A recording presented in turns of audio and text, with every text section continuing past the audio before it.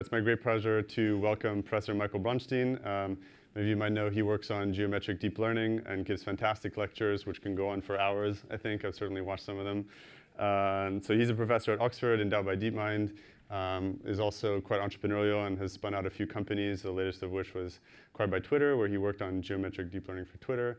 And really excited to learn more about what he has to say. So thank you for joining us, Michael.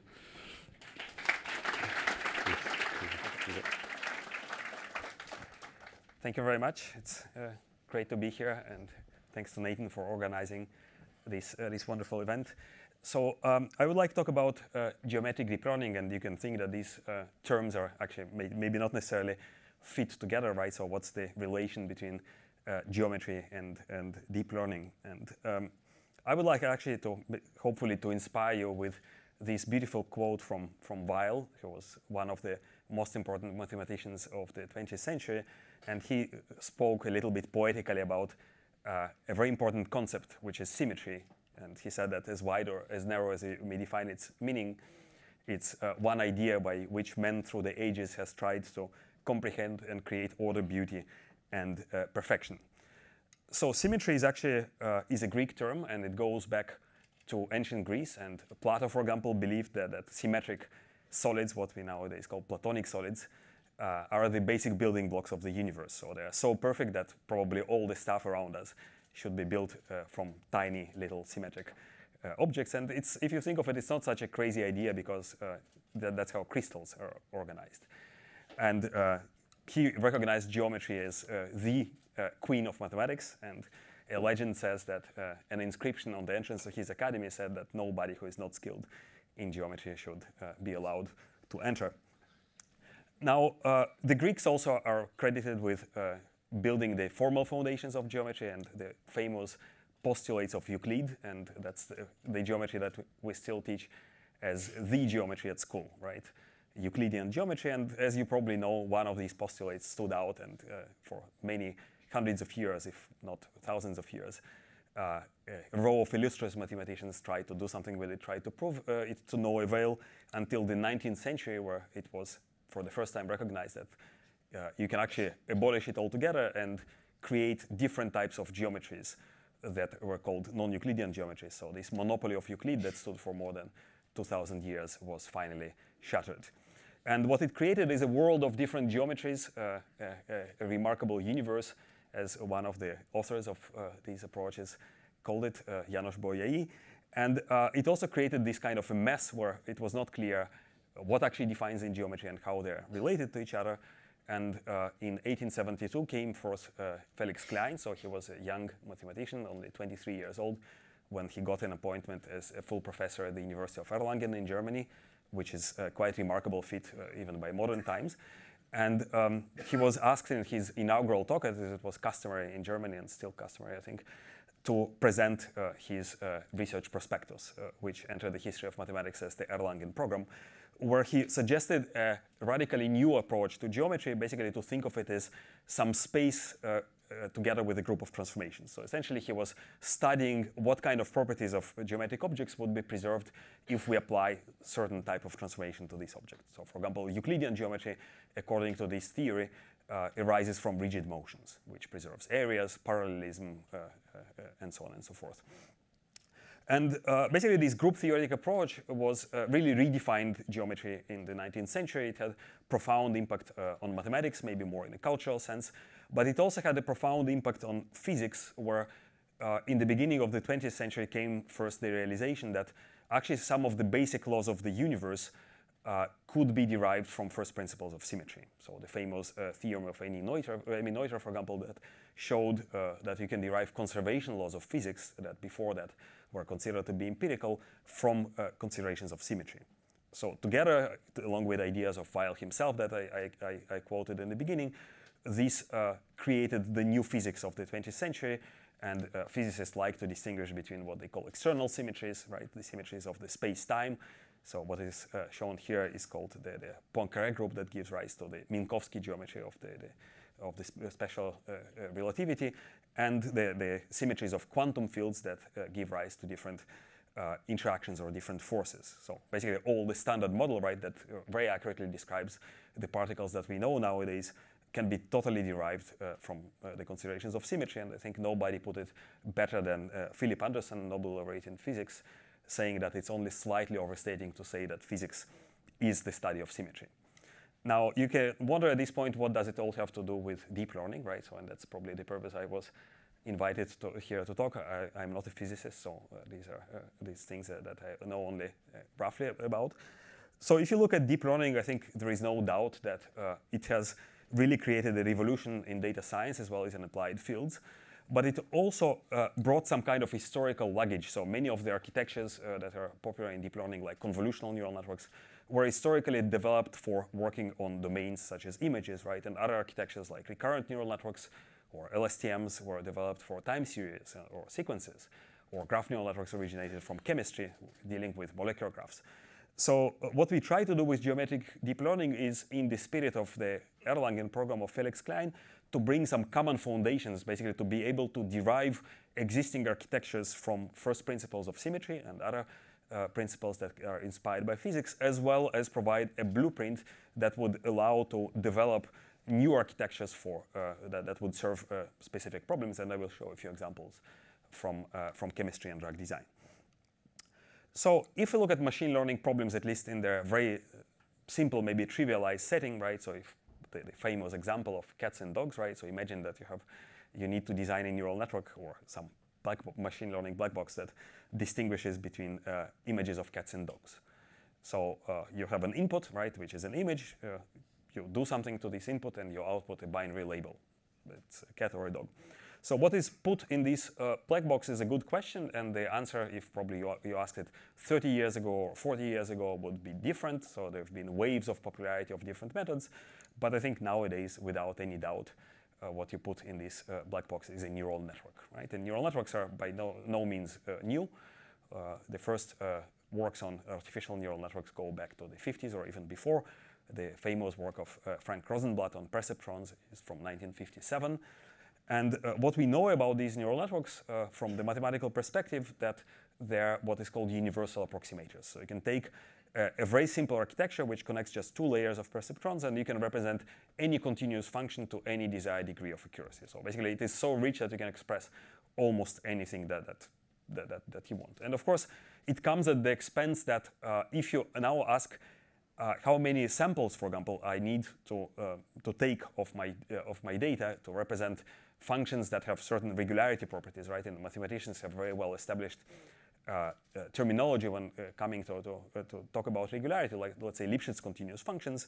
The answer would be it will be so humongously large that we will not have enough cats and dogs around to show as examples, right? So it will be commensurable with the number of particles in the universe. So it's simply intractable, right? And this problem has been recognized under different names. One of them is the curse of dimensionality, and it has really been kind of a roadblock in the very beginning of the life of artificial neural networks. You can also say that it was one of the reasons for the demise of these methods in the 60s, the so-called AI winter. But it also provided probably motivation to look beyond and to look for new architectures that you can maybe post factum recognize as the first examples of geometric architectures. And I'm talking about convolutional neural networks and their precursors, the neocognitrons of Fukushima. And the idea of these methods was to cope with this problem, the curse of dimensionality, and the problem to scale to very large data by weight sharing and locality. So the idea in this kind of neural networks, and they work on grids, on images, is that you have some kind of local filter that operates on nearby pixels, and you apply it everywhere in the image. So you have the same parameters, so the number of parameters doesn't depend on the image size, and as a result, you this way effectively break the curse of dimensionality. Now, if you look at this architecture from the geometric perspective, here we have an instance of what is called translation invariance, right? And that's exactly the kind of symmetries that Klein introduced in his Erlangen program. So if I want to classify an image of a cat, right, I don't care where the cat is located in the image. So I want my architecture by design to be able to tell me that if I translate my signal on this grid, the output should be the same no matter how I translate it, right? So that's what we call translation invariance. And these principles can be applied to other geometric domains. So grids are just one example, but you can also apply it to graphs. You can apply it to manifolds and many other, maybe more exotic objects that you maybe rarely encounter in machine learning, but at least you can do interesting mathematics about. So let me talk about graphs, because graphs are interesting. As you probably know, graphs arise a lot in chemistry. Actually, the term graph itself, as understood in the graph theory, was introduced by James Sylvester in the end of the 19th century in the context of structural chemical formula. So he used the term graph to refer to these first attempts to think of molecules as some atoms connected by bonds. So somehow always graph theory has been walking hand in hand with chemistry. So here is an example of a small graph that represents a molecule. Probably some of you, actually all of you, would be familiar with it, maybe without even explicitly acknowledging it. So this is what you have been drinking outside in the coffee break. So this is a molecule of caffeine. And it has a bunch of atoms, right, and a bunch of chemical bonds, and we often would like to predict its chemical or physical properties, right? So this is a classical problem in virtual drug screening and drug design. So imagine that this is a candidate drug, and caffeine is a drug, right? So it's a drug-like molecule. So you want to predict, for example, how well it binds to a certain receptor, or whether it is toxic, or whether you can dissolve it in water. So these are very practical problems that require answers to. And of course, you can try to train a neural network that will take as input this kind of molecular graphs and will spit out the properties that you're interested in. The problem here is that we don't have a particular order for the nodes of this graph, right? I cannot input a graph in a computer, so I need to represent it as some kind of vector or a matrix, right? And if I do it, the problem is that I can order the nodes of the molecule in an arbitrary way, right? So basically, there is some built-in ambiguity that is inherent to this kind of data that I need to acknowledge and deal with in my architecture in order to be able to deal with these kind of structures. And this property, again, if you look at it from the geometric perspective, is what is called permutation invariance. So no matter how I order the atoms in a molecule, obviously the physical or the chemical properties of this molecule will not change, right? So I want my architecture to have this as a built-in constraint, right? So I want permutation invariance by design. So the way that it is implemented, well, there are multiple ways of implementing permutation invariance, but the architecture that existed probably for many years now in different forms or under different names, but maybe in the past years have become extremely popular, and these are graph neural networks.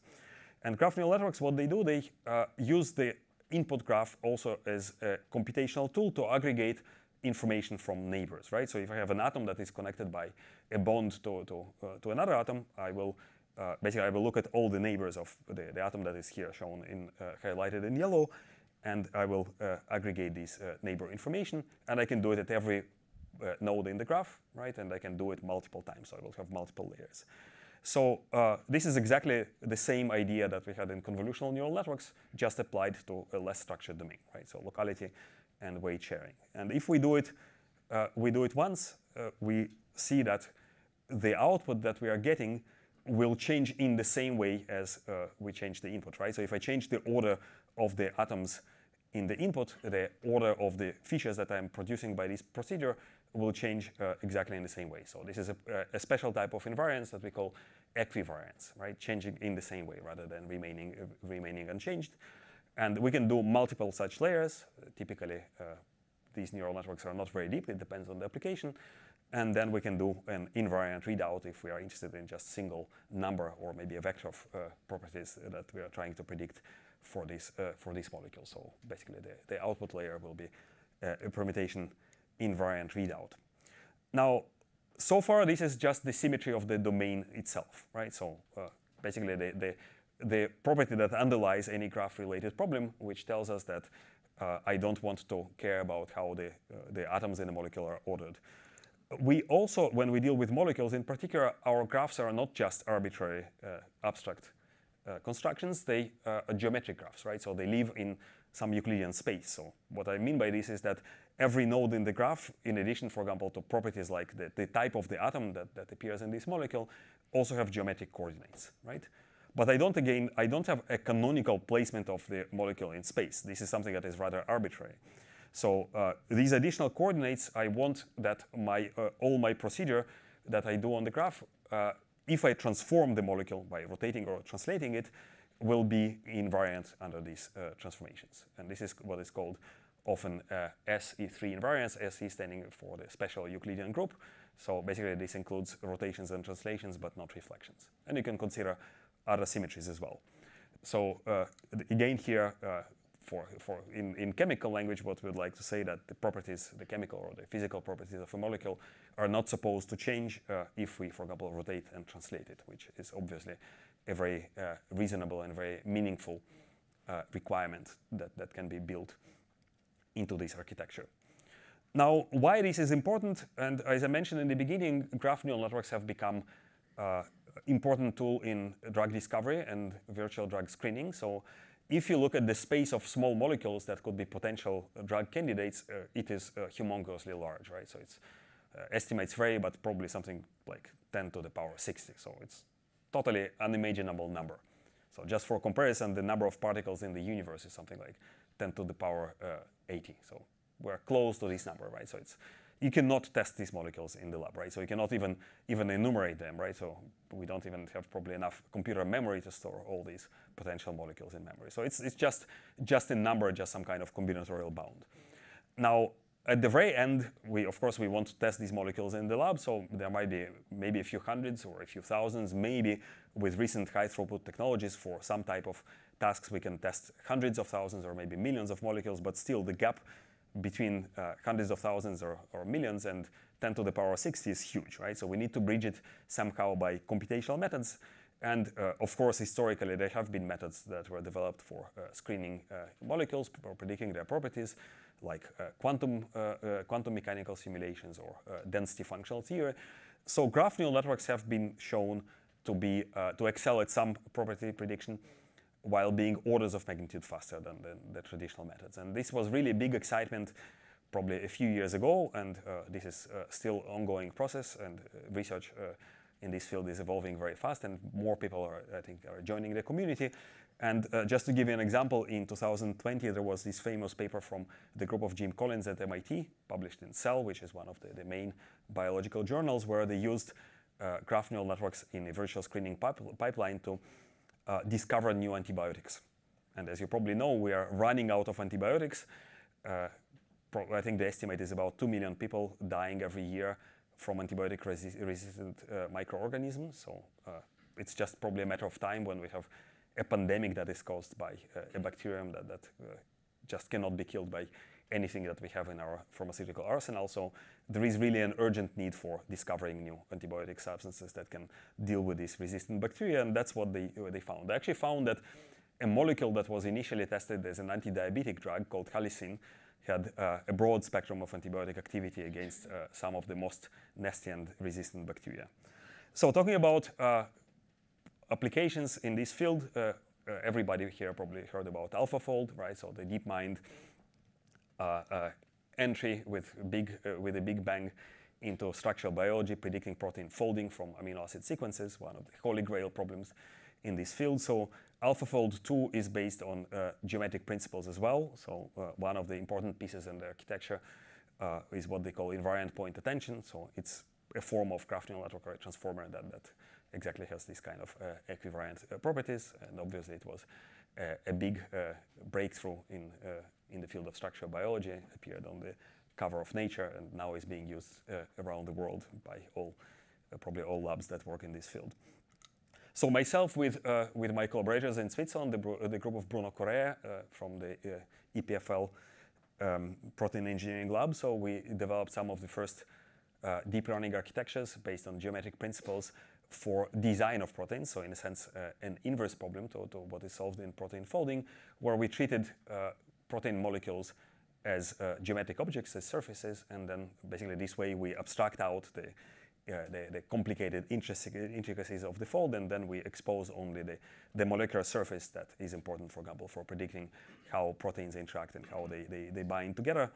And this allowed us in next stages to design new protein binders that would target some pharmaceutical therapeutic targets that would be otherwise difficult to drug. So this is a class of drugs that are based on proteins, are called biologics or biological drugs, and they typically are better in targeting interfaces that are flat. So typically a drug will look like a small thing that will stick into a pocket in the protein surface.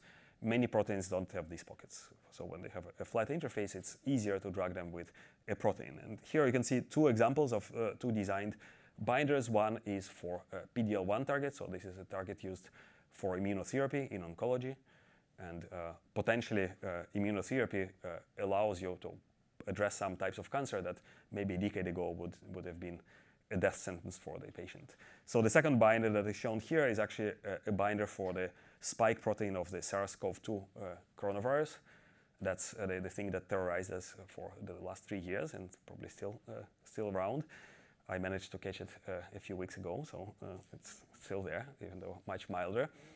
And the image here was actually a design that Nature asked us to prepare for the cover, so that paper appeared in the beginning of May in Nature, but they chose something else. So of course, because we paid for it, here it is, I'm showing it.